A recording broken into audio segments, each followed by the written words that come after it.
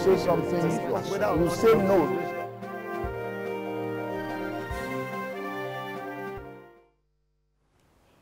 All right, thanks for staying with us. And this is still News Hub. We still have our guests across locations, Abuja, Port Harcourt, and our Lagos guests who joined us on Skype. At this time, let's turn our attention to Ngozi Okonjo-Iweala and her, let's call it an appointment to the World Trade Organization. She's a nominee for that position. What advantage will he have for Nigeria? Let's head to Abuja studio. We're looking at what advantage it have for Africa and Nigeria in particular. All right, we know that from some experts, their calculation is that since Africa is not perceived as a partisan player when we talk about trade deals, China, America, and all of that, that an African candidate, if Ngozi takes that position, will be a good, let's say, middleman to strike the balance between these two countries or any country in the World Trade Organization. I want to know, would you consider this a very huge task for Ngozi Okonjo-Iweala if she emerges as the person to lead the WTO? Thank you once again. I believe in the capacity of the former Honorable Minister of Finance in Nigeria, that's Mr. Okonjo-Iweala. And based on her antecedents, not just this position we're looking at, but because of what she's done in the near past, I can tell you that based on what she's done, I strongly believe that this is the kind of person the world needs now.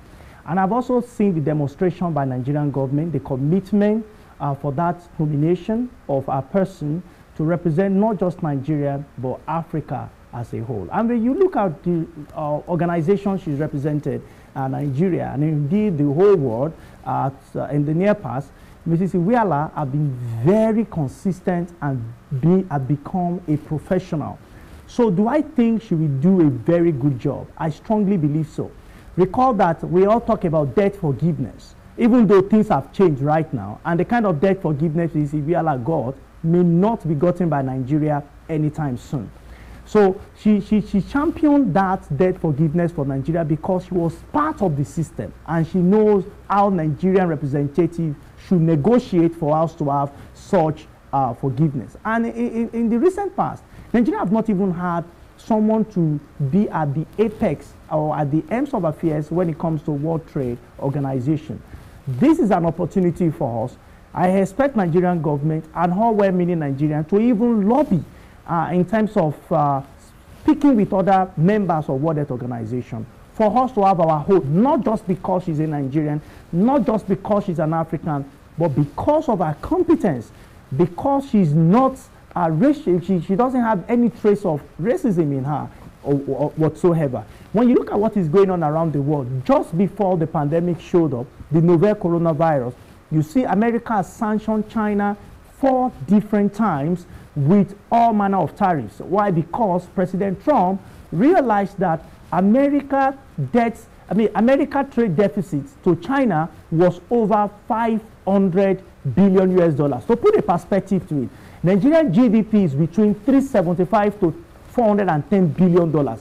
We are not talking of Nigerian budget. Nigerian budget is about 30 billion US dollars. We are talking of Nigerian GDP. What America had in trade deficits to China was approximately 500 billion US dollars. We need an umpire that is neither American nor from Asia. And these are 2 major countries. The next the analysis has to come back because that was just the peak of it. Please come back so that you round up on that. Okay, it's back. Please go ahead. To come to is Africa. And when you look at the kind of people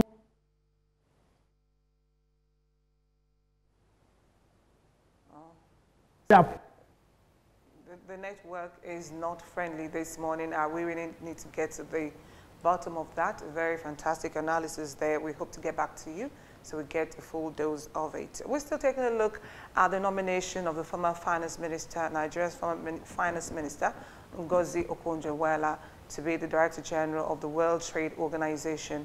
Many people do not even know what this is all about. People are like, okay, we know she worked with World Bank and all of that. What about this World Trade Organization? We still have joining us from Port Harcourt. We have Lizazi. Is he still there? Lizazi is still in Port Harcourt. Thank you so much. Okay, thank you so much. Yes. Now, for many people who did not know, primarily what the World Trade Organization does is to promote free trade by lowering tariffs and other barriers. If we have Dr. Ngozi Okonjo-Iweala, you know, emerging the Director General of WTO, you did just hear that we're always not aligned, although some would say we are aligned in some instances. How do you expect her to ensure that every aspect of trade among nations, that she brings something very peculiar, something unique? What are those things you think she can do differently that will make her really successful in our quest to make a change? To start with, I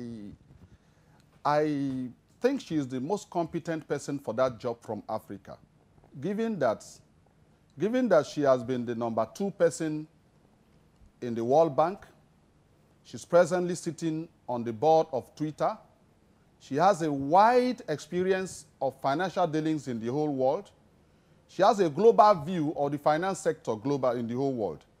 And she's well experienced because she has been in the World Bank. And you know that trade, finance is the financial implication. Is what I want to talk about world trade. The financial implication of world trade is most time what the finance institution deals with, and she's very knowledgeable in that. Ngozi will bring to bear her wealth of experience in world financial management. And I think she's going to do the job better.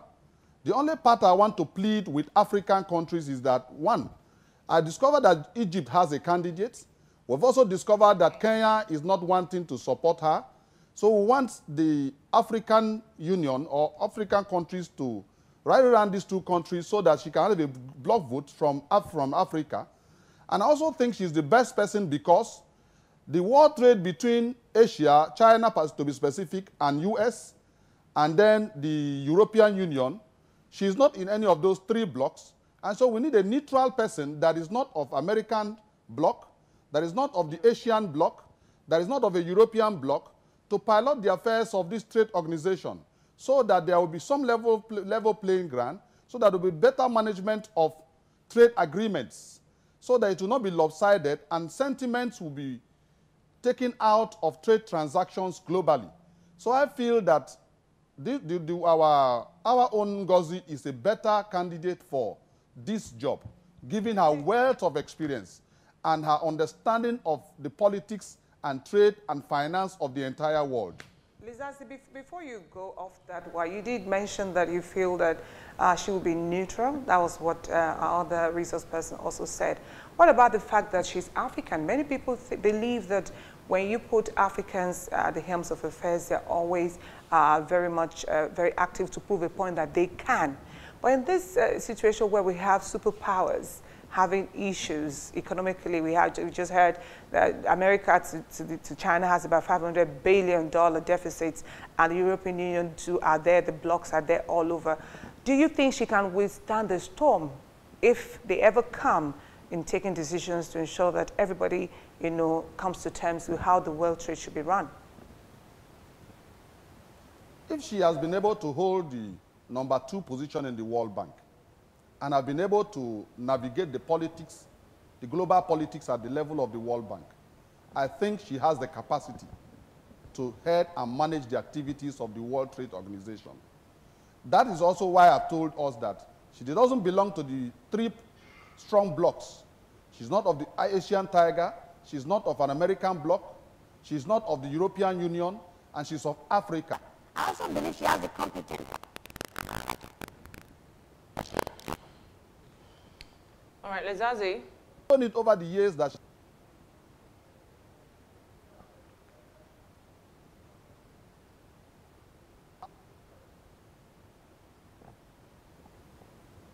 All right, Lizazi, we'll come back to you if time permits. Let's speak with Vincent Wani on this one. Vincent Wani, before now, we knew that President Muhammad Buhari had nominated, Frederick Aga to be in that position of the World Trade Organization's chairperson. And all of a sudden, Ngozi Okonjo-Iweala's name came to the forefront. People are saying she's a better candidate, but we've seen other aspirants for that same position from Kenya and Egypt, with this other Nigerian maybe might step down. Do you think really that Ngozi Okonjo-Iweala is the right man or woman for the job? Because some critics have said her strength is just in finance and not in trade. Thank you very much. Kindly permit me to also at least use this opportunity to congratulate our very own, a woman that has been shattering the glass ceiling all over the world, and this is another milestone for her. Having said that, yes, our president withdrew an initial nominee and replaced with another one. We have other contenders from other parts of Africa, the Mahmoud from Egypt and the other one from Kenya. That's crazy. When you are fighting a global war, this is a positive war now. When you are contesting for something good at the global stage, you put forward your best. And that is with due respect to the first nominee that President Muhammad Buhari actually put forward. But they've been able to look around and see the challenge of clicking that position. It's okay, who do we have that have the best possibility to get it? And that is when Okonjo-Iweala's name came to fore. So she's eminently qualified. The first nominee also eminently qualified. But somebody is better qualified. Somebody that have this global global reputation, global brand, and also somebody that have also done it in our own home country over time, from Obasanjo's administration to Yar'Adua to Goodluck, and even a post-Goodluck administration all over the world, we've seen what she's doing. And so, and we've seen the type of happiness, praise all over from even the perceived opposition, to her when this announcement was made. So the most important task now is for us to know that the game is not over. The game is just beginning. At least we still need to do the first job by ensuring that other African countries, including Egypt and Kenya, that also have candidates, find a way to rally around us. Because this is international, world-class politics. We need to play that politics. And the first thing is that African countries must unite behind one candidate. That must be achieved. Because it's not all over. It has happened before when she contested for World Bank president. She didn't get it. We will ensure with prayer and everything advised to ensure that she doesn't suffer another near miracle syndrome. Because we know that apart from what this role will do for Africa, it's also a good branding for Nigeria. All right, international. Vincent, you said it's good to put our best foot forward, but according to the Egyptian government, who also has a candidate for that position, they published a communique which said that for Nigeria to have withdrawn Aga's candidature meant that Nigeria had forfeited its chance to participate in the race. Don't you think that this will also be considered by other countries who were expected to back Nigeria since we've withdrawn that of Aga?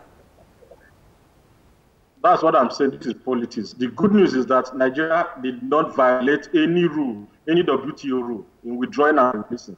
We were able to withdraw and replace still within the time frame up until May 8th. We did not circumvent any of the underlying rule to withdraw or to replace. Somebody also have another candidate still need to say something, to discredit or disqualify the other person, and that is what Egypt is doing. And good news is that the WTO have accepted this withdrawal and replacement of candidate by Nigeria. So which means that the protest from Egypt doesn't really hold water. But beyond that, this is also the time for us to walk behind the door. Get Egypt back to track to support us. Get Kenya, get South Africa, and every other parts of Africa. If we're able to do that, we understand that our own candidates have a strong footing from America and a strong footing in the EU.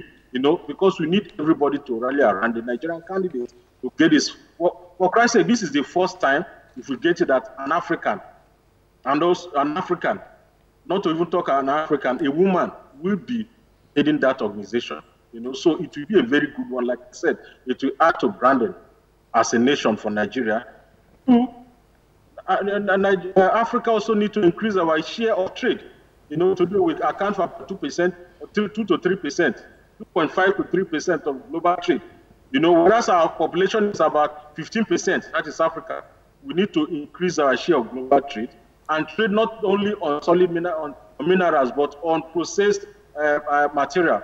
We need to feed this position and this opportunity, need to feed into the workings and the efficacy of our Africa Continental Free Trade Area Agreement that will take effect any moment from now, if not for the setback we had because of the COVID-19. Right. So it is a win-win for Nigeria, it is a win-win for Africa, and it is a win-win for every woman in the world. If Mrs. Okonjo Iweala finally get this opportunity.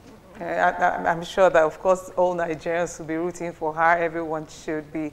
At the end of the day, the call will be that of the World Trade Organization to declare who would be the next Director General.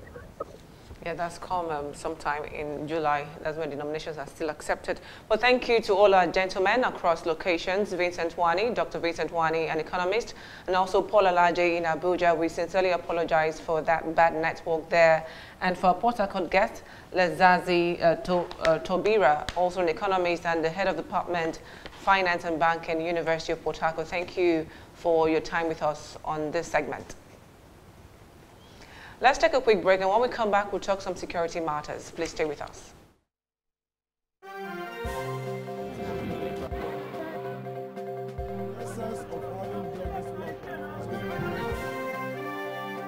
You say something, you say no.